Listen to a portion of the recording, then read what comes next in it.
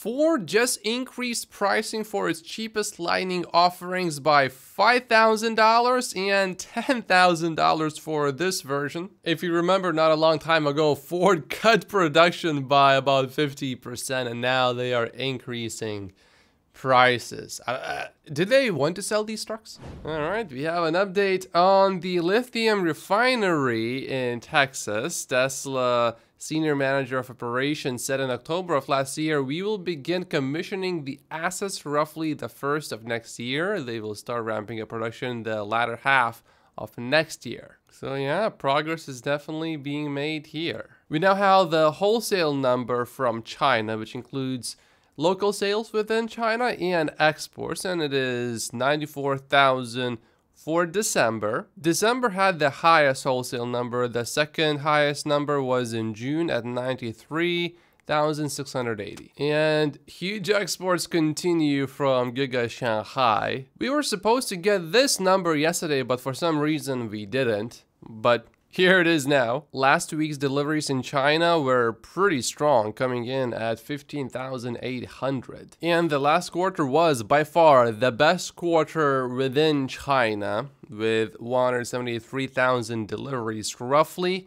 The next quarter, Q1, is going to be a bit tougher because, first of all, February has fewer days than most months. And then second of all, in China, the Chinese New Year, everything stops for 1 or 2 weeks. So while another record in China is certainly possible, it's just gonna be a bit more difficult. We have a Giga Texas and Giga Berlin run rate production updates from Troy. Giga Texas Model Y production run rate is 160,000 per year. They can increase this to 500,000 per year, but they need more US made batteries and more demand in the US.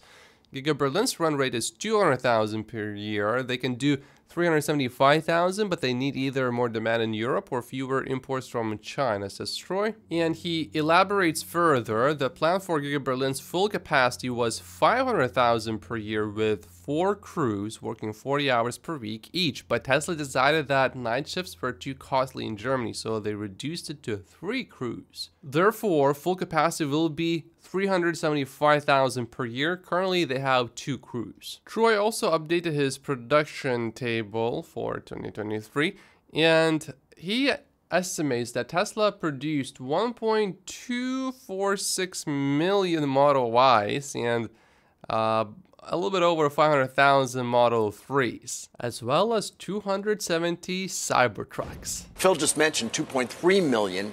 Are you going to be towards the high end in terms of what you expect them to deliver this year? Yeah, I think whisper expectations could be higher. Look, this was a strong result. You look what's happening in China. There were fears there, and it was actually a source of strength. We think a record quarter in China. So I do think this is an important, sign that demand's actually strengthening for Tesla. It continues to be maybe EV demand soften, but not Tesla demand, and that's the important thing going into 24. Yeah, where is that line? Why is that the case then? And in particular in China, where BYD is such a strong competitor, are they going to be able to maintain their market share? Yeah, BYD has done a phenomenal job, but I do think if you look in the driver's seat, it's Tesla and BYD.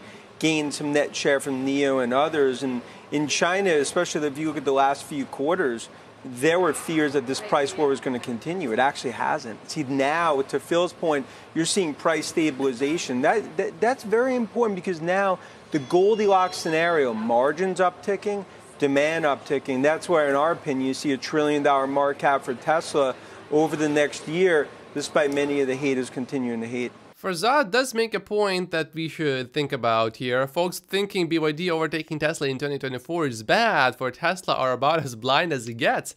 BYD's success proves that there is large global demand for EVs. With their best-in-class margins not even close, Tesla will make boatloads of money for years to come. Let's also remember that BYD's margins include hybrids, and it's easier to make profits from hybrids than pure battery electric vehicles.